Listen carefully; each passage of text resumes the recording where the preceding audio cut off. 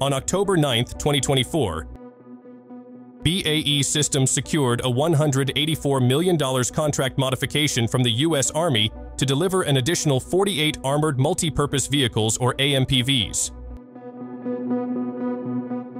This order is part of the Army's broader initiative to replace the aging M113 vehicles in its Armored Brigade Combat Teams, or ABCTs, further advancing its fleet modernization efforts.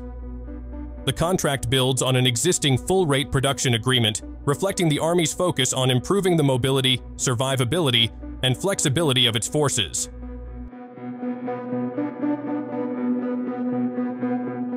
The AMPV family includes 5 specialized variants: the M1283 General Purpose, M1284 Medical Evacuation Vehicle, M1285 Medical Treatment Vehicle, M1286 Mission Command, and M1287 Mortar Carrier.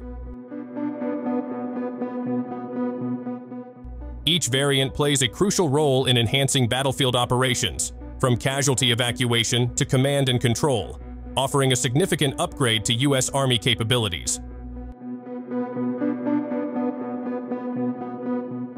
These vehicles are equipped with essential onboard power and advanced features designed to strengthen the Army's combat fleet. Bill Sheehy, BAE Systems AMPV Program Director, emphasized the importance of these vehicles, noting that soldiers deserve the best technology available.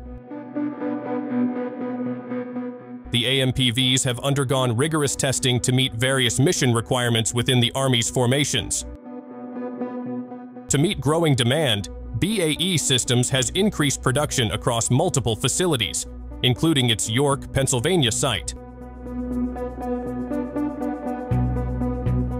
The AMPV program is a key part of the Army's long-term modernization strategy, aiming to replace older systems like the M113. Production is set to reach 122 vehicles annually by 2026, with the AMPV's modular design allowing for future technological upgrades to adapt to evolving battlefield needs. This program spans BAE Systems' industrial network, with production taking place in facilities across Aiken, South Carolina, Anniston, Alabama, Phoenix, Arizona, Sterling Heights, Michigan, and York, Pennsylvania. With this latest contract, the AMPV remains a vital component of the Army's modernization efforts, replacing M113s in key combat units and strengthening the overall capabilities of the ABCTs. That's it for now. Stay tuned for more updates, and thanks for watching.